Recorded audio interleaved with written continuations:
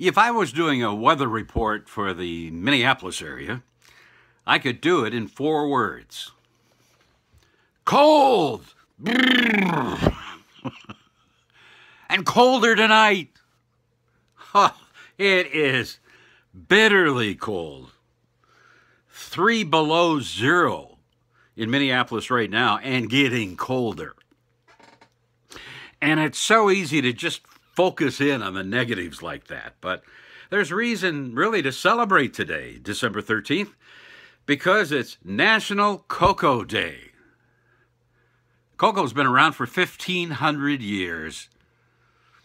And with the National Cocoa Celebration, even though I was just shivering this morning, I went in and got my hot cocoa and it warmed me up.